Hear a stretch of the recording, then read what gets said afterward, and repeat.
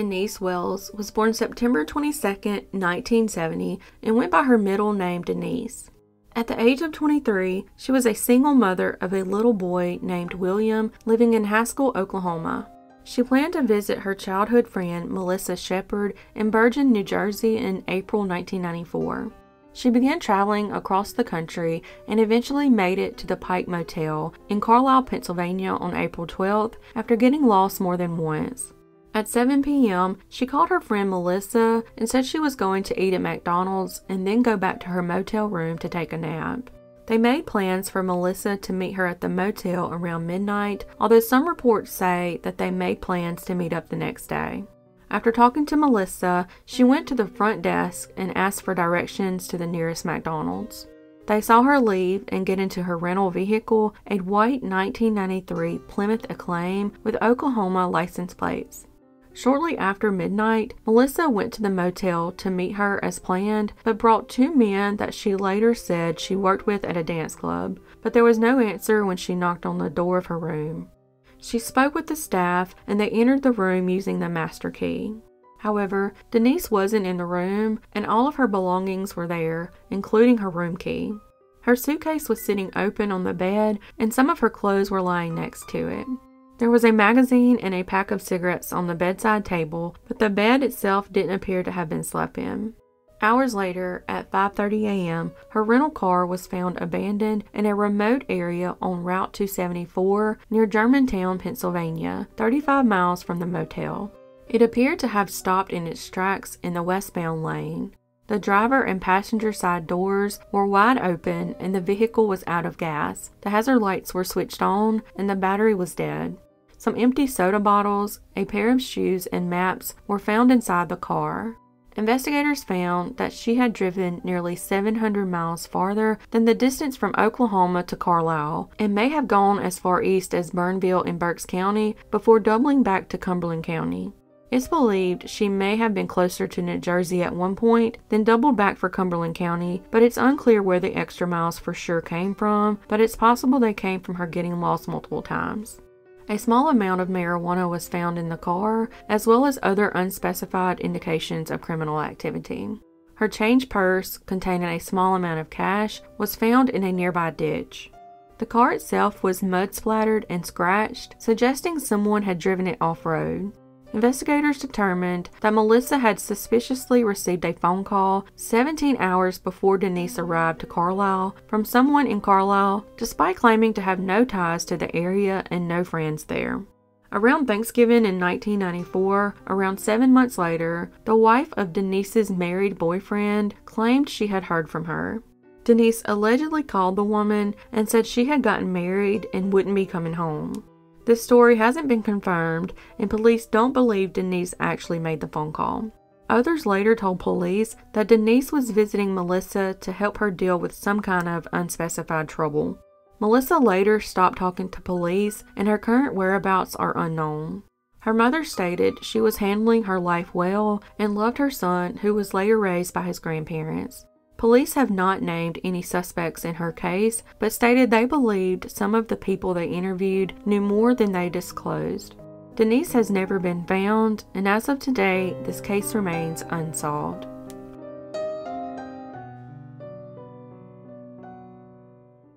Michael Anthony Hughes was born March 21, 1988. In 1975, when his mother, Suzanne Savakis, was just a child, her mother, Sandy Chipman, was serving a 30-day jail sentence in Dallas, Texas. While her mother was in jail, her stepfather, Franklin Delano Floyd, would kidnap her and her 3 siblings. He was originally in prison after getting into a shootout with police following a bank robbery. However, he served his time and was released, but then went on the run while on parole. During his time on the run, he would go by the alias Brandon Williams. It wasn't until her mother was released from jail and came home to an empty house that she realized her husband had run off with her children. She told law enforcement that Williams, who was actually Floyd, had kidnapped her 3 daughters and infant son. However, she was also told she couldn't file a kidnapping charge because as a stepfather, he had a right to take them. she discovered that two of her children, 2- and 3-year-old Allison and Amy, had been dropped off at a children's home run by a church. But she was unable to track down her oldest daughter, 6-year-old Suzanne, and infant son Philip. For some reason, she did not tell law enforcement that she had allowed baby Philip to be adopted by a coworker and the coworker's husband. Although he was an infant, he was not Floyd's child, as his mother had married Floyd within weeks of meeting him, and he had no interest in the infant. Suzanne was then given several aliases by Floyd over the years, including Tanya Hughes, Tanya Dawn Tadlock, Suzanne Davis, and Sharon Marshall, and he spent years moving her from state to state while trying to avoid authorities. He basically abused, manipulated, and groomed her for the next 14 years. In high school, Suzanne was a good student who was rarely allowed to have any friends over. But one friend was eventually allowed to come over one night and found it strange that her teenage friend owned lingerie. Floyd took them to a bar, watched them dance, and after bringing them home and brandishing a gun, her friend got scared and said she never wanted to go back to their house ever again. At one point, Suzanne was enrolled in a school in Oklahoma City under the name Suzanne Davis. She ended up graduating from high school in Forest Park, Georgia in 1986 as Sharon Marshall and wanted to go to Georgia Tech, where she had earned a full scholarship to become an aerospace engineer. At one point, she ran away with her boyfriend, who would later be confirmed as her son Michael's biological father. However, Floyd tracked them down in Alabama and forced her to go back with him.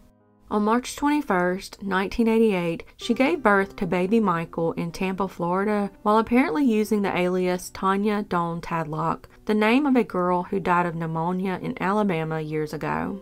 It is known that Floyd used the aliases Charles Hughes and Clarence Marcus Hughes during this time, which is why Michael was given the last name of Hughes at birth. Floyd then married his stepdaughter, Michael's mother, in New Orleans in 1989 under the names Tanya Tadlock and Clarence Hughes. She then had to hide her relationships from Floyd, and one friend even encouraged her to run away from her older, creepy husband.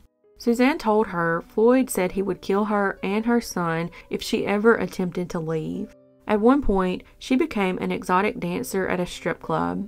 It's believed that this career was chosen by Floyd because he felt it would be easier to hide her identity and because she was less likely to meet people who would help her recognize and escape from her abusive relationship.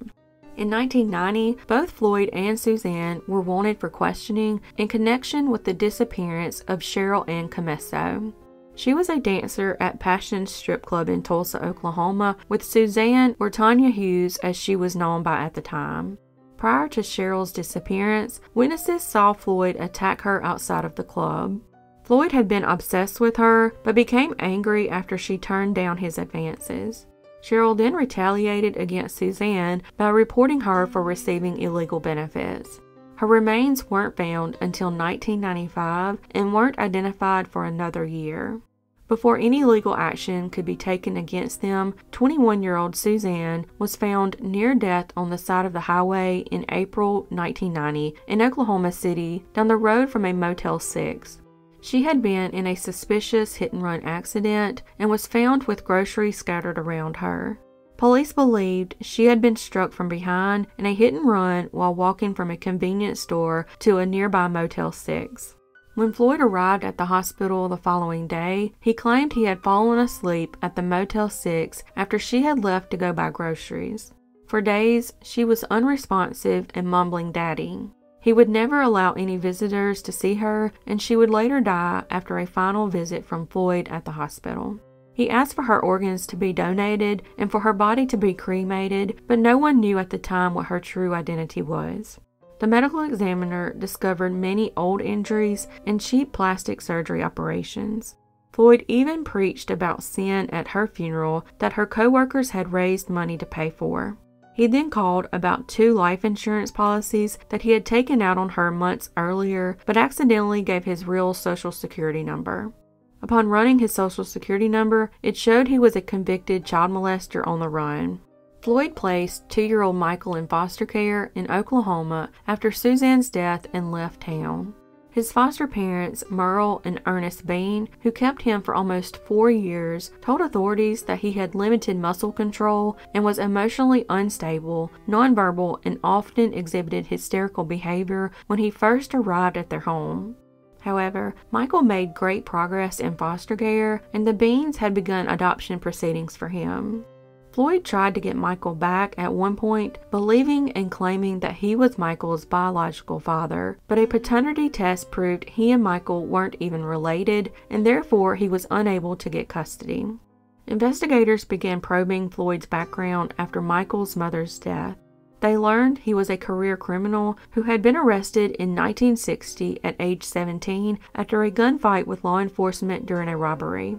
Floyd had also been convicted of assaulting a 4-year-old girl in 1962. Floyd had been stalking the Bean home where Michael lived and where he was being well cared for. On September 12, 1994, Floyd abducted 6-year-old Michael from Indian Meridian Elementary School in Choctaw, Oklahoma.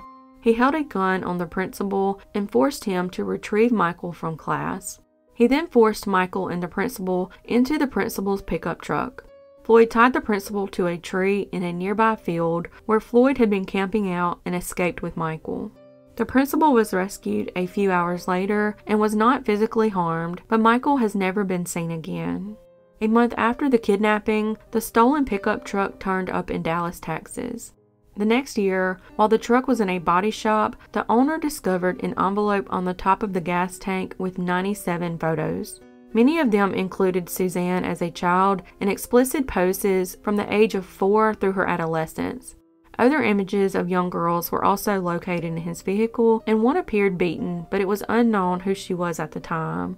It was later determined to be Cheryl Camesso, the dancer and co-worker of Suzanne, that he was later convicted of murdering. Floyd was arrested in Kentucky 2 months after kidnapping Michael, but he refused to say where Michael was, only saying he had taken him to a safe place. During his trial, Michael's biological father found out that he was Michael's father and he never knew Suzanne was pregnant. Many people testified against Floyd and his evil actions. The government had witness statements detailing alleged confessions by Floyd regarding Michael's death. Floyd's sister stated that Floyd said he drowned him in a Georgia motel when the two were taking a bath, and he asked Michael if he loved him, and he said no. Other witnesses stated that Floyd told them the same thing, and another person claimed he saw Floyd bury Michael in a cemetery. Floyd would defend what he did, saying Michael is his son despite what a blood test showed. He stated, "He is placed where his dad deems to be in his best interest. It's none of your business where he is, nor do I care how much any of you in Oklahoma miss him or love him." He was convicted of Michael's kidnapping and was sentenced to 52 years in prison. While in prison, Floyd was finally charged with the 1989 murder of Cheryl Ann Camesso, who was sadly a 19-year-old mother of 3 children. Floyd has a history of mental problems and was initially declared incompetent to stand trial, but regained his competency in a state mental hospital. After his conviction, his lawyers tried to mitigate his crime by having him testify about his bad childhood, but he was ultimately sentenced to death, and while in prison, he began admitting to committing many crimes.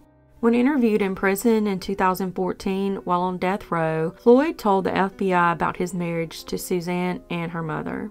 He disclosed she was Suzanne Marie Savakis, the oldest of 3 daughters of a woman he married in North Carolina in 1974, shortly after becoming a fugitive.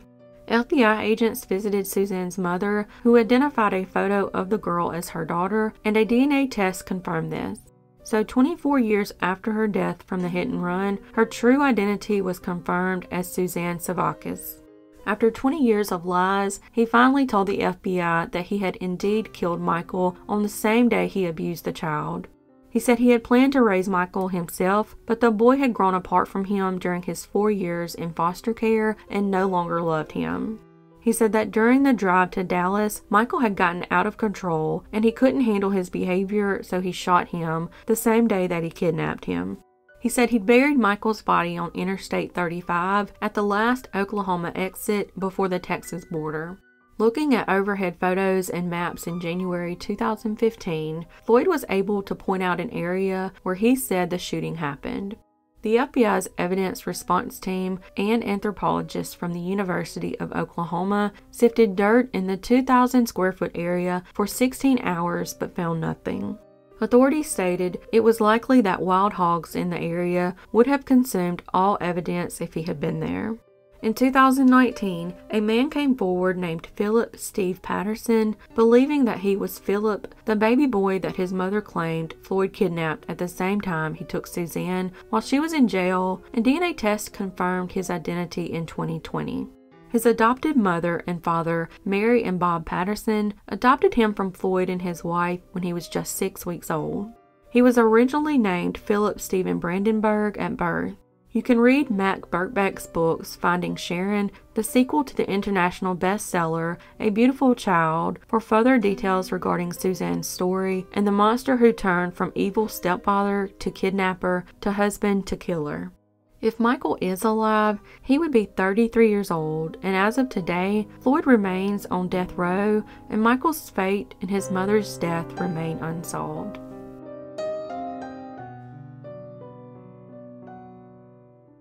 Monique Christine Daniels was born June 16, 1976, in Biloxi, Mississippi, to Candace and Burton Kenneth Landman, and grew up in Moore, Oklahoma.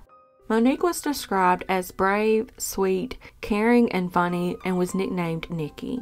She attended Moore High School and dreamed of becoming a doctor and helped raise her 5 younger siblings.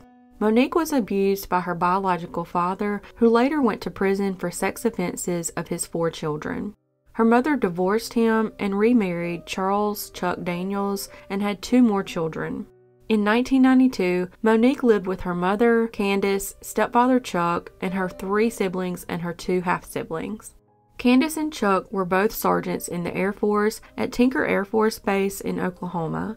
That same year, on June 2, 1992, a neighbor reported seeing Monique loading clothes into a blue Chevrolet pickup truck driven by an unidentified white man, possibly the last time Monique was ever seen alive. Her mother and 2 of Monique's siblings, Angelique and Brian, were out of town that week on a church choir trip. Angelique would say that while on the trip, her mother was acting very strange. When they returned home, Monique was gone, with Chuck saying she had run away again. They also found the house in disarray, which was strange because it was normally kept very tidy. There were beer cans and cigarette butts lying around, and there was an empty pregnancy test box sitting on the bathroom counter. Monique had indeed run away a short time before this after getting pregnant and them forcing her to have an abortion. But this time, they didn't appear to search for her like they did before, according to her sister Angelique. Chuck and Candace did not report her missing and did not seem concerned. Her sister Angelique said they basically erased Monique from their lives. They would not allow their other children to talk about Monique and even had new family portraits taken to replace the ones that had Monique in them. In fact, Chuck reportedly said the house was so much better and tranquil since she was gone after putting up the new family portrait that didn't include her. In January 1993, Monique's maternal aunt contacted the police to inquire about her case and learned that no missing persons report had been filed. She asked Candace about it, and 2 days later, she said Monique had called home and spoken to her younger sister Angelique and said she was safe. A week after that, a letter supposedly from Monique, postmarked Dallas, Texas, arrived in the mail, and months later another letter arrived. The letter said Monique had gotten married and had a daughter named Chelsea. It also said she and her husband and child were currently living in Alaska, but her husband frequently traveled for his job. Monique's aunt asked the police to check the handwriting on the letters and see if it was really hers. The day before Candace was supposed to bring the letters to the police for the examination, the house was supposedly broken into and the letters stolen. In 1994, at the age of 15, Angelique ran away from home and took a bus to Michigan to live with her aunt. When she left, Candace and Chuck reported her missing immediately. After Angelique arrived at her aunt's home, she told her the truth about the letters from Monique. She said Chuck had convinced her to go along with his plan so that her mother would feel better and had even driven her to Texas so they could mail them. She said the phone call from Monique was a lie her parents came up with as well. She then filed criminal complaints against her mother and stepfather, alleging physical and mental abuse. Her parents tried to get her sent back home, but a judge ruled that she was safer with her aunt. Sometime after the allegations went public, Chuck and Candace transferred to Germany for the military and stayed for 10 years before moving to Florida, where Candace worked as a middle school teacher. When the police asked Chuck about Angelique's allegations, he admitted they were all true. Candace finally filed a missing persons report at this time, nearly 2 years after she went missing, but neither of them would agree to take a polygraph test about Monique's case. One of Monique and Angelique's brothers, Andrew, also alleged there was child abuse in the home. He later stated that on June 2, 1992, Monique and Chuck had been arguing as usual all day. Chuck decided to go on a spontaneous fishing trip with his 3 sons and told them to say goodbye to Monique. According to Andrew, Chuck allegedly only let them say goodbye to her through her cracked bedroom door. When Andrew looked in, he saw Monique sitting cross-legged and unmoving on the floor and could only see her legs. She didn't say anything to him when he spoke to her. Years later, he broke down and said that he didn't believe that she was alive at that time. But according to his brother, he was allowed in and spoke to her and she was fine. According to Andrew, they left to go fishing in the pouring rain without their fishing poles. Chuck then drove for 2 hours in one direction, took an exit, stopped at McDonald's to eat, then drove back home. He parked in the garage and left it there with the boys inside for approximately an hour while he was inside the house. Chuck then let the boys inside, told them he was going to look for Monique, and locked them in his bedroom for 2 days while he was gone. He allegedly returned and then left again, taking one of the boys, who recalled that there was an oil barrel in the back of the truck at the time. But the boys were all young and have little memory of many details.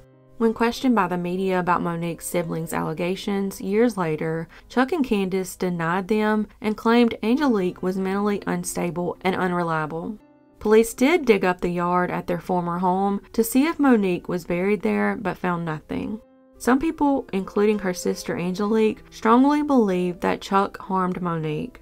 However, Chuck died in 2019, but Candace is alive and is still a teacher in Florida, but she is not considered a suspect in her daughter's disappearance.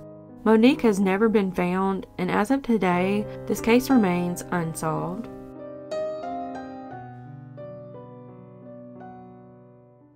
Sheila Ann Deviney was born November 3, 1973, to David and Susan Deviney. She was described as the life of the party. She grew up in Maysville, Oklahoma, and in high school, she was a cheerleader and dated a boy named Tyson. The couple later married, but reports claim that she suffered an abusive marriage and addiction was involved. The couple would later have 2 children, Ty and Morgan, but would later divorce. Years later, she remarried, but that marriage didn't last long. She moved back to Maysville and lived next door to her parents. She earned a degree in science from Murray State College and planned to also earn a degree in teaching. Meanwhile, she and her ex-husband Tyson were in the middle of an ugly custody battle, and at one point, she had gotten a restraining order against him, claiming abuse of her and the children. Child support was scheduled to triple when Tyson began working a high-paying job in the oil field. She never received any child support for Morgan and Ty, and about $20,000 back child support was owed. Tyson's attorney kept filing continuances, but she was supposed to be receiving child support and permanent custody of the children. But on January 6, 2004, Sheila took her children to school at 8 a.m. On her way back home, she talked with a good friend on her cell phone, and when she drove up, she told her friend that she had to hang up because she had a visitor. A couple hours later, a neighbor passing was alarmed that her trailer was on fire. When her brother and father showed up, her father rushed into the trailer looking for her, but due to the danger of the fire, the brother made him come back outside. Sadly, Sheila was found dead inside by Maysville firefighters. It was determined that 3 separate fires had been started in her trailer. Someone had started a fire on a propane heater in an attempt to make it appear to be the source of the fire.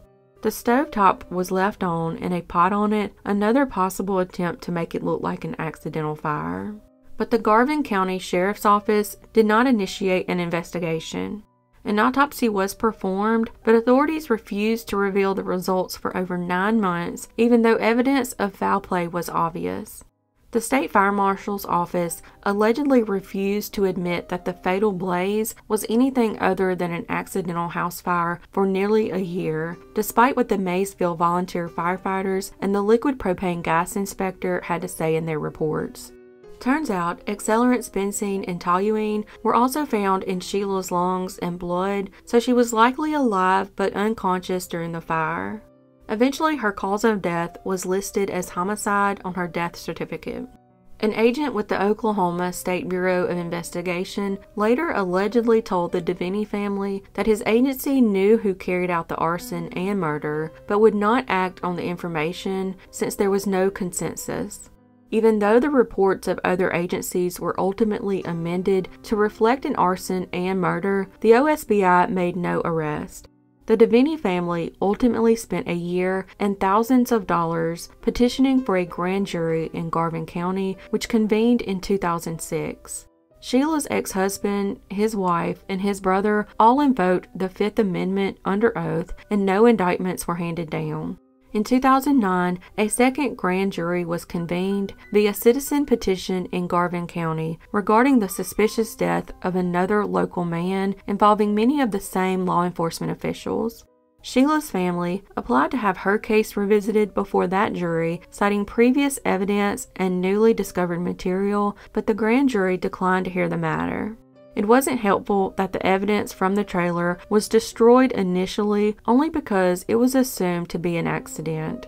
No arrests have been made in the murder of Sheila, and as of today, this case remains unsolved.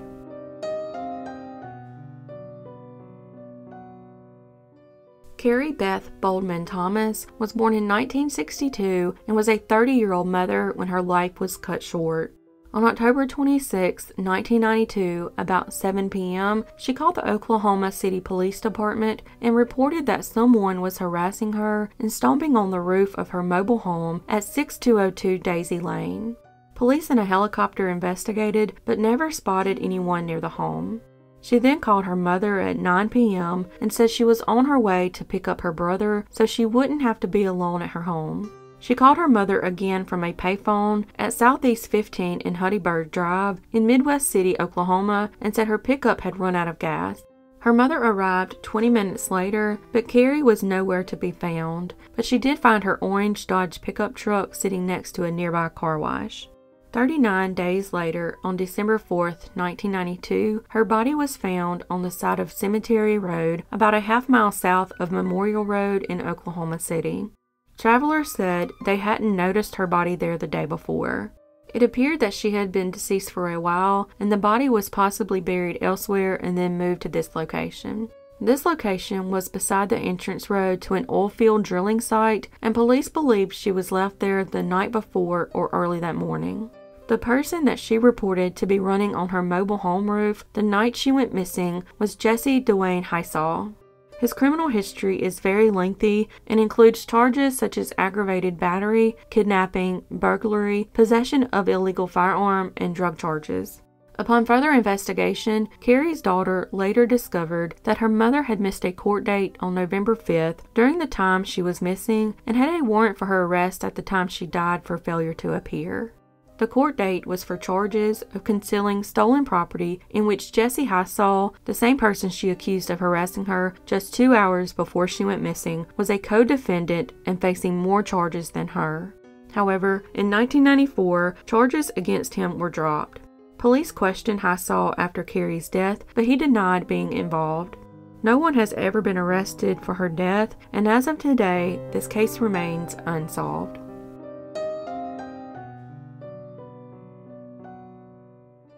At the age of 21, Pshara Marie Jones was living in Claremore, Oklahoma at 639 Archer Court with her mother Mary Vo and working at a local pharmacy. Pshara suffered from bipolar disorder that required medication but complained that the medication wasn't working. On September 21, 2015, she became upset, but it's unclear why she was upset. She left home on foot but would leave behind her phone and vehicle. It was the last time she has ever been seen. She would make 2 transactions at a local come-and-go market, but there has been no further activity since then.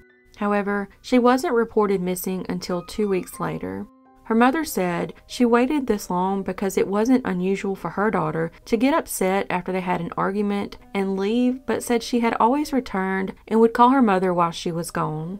There are very little details available about Pshara and her case, and as of today, this case remains unsolved.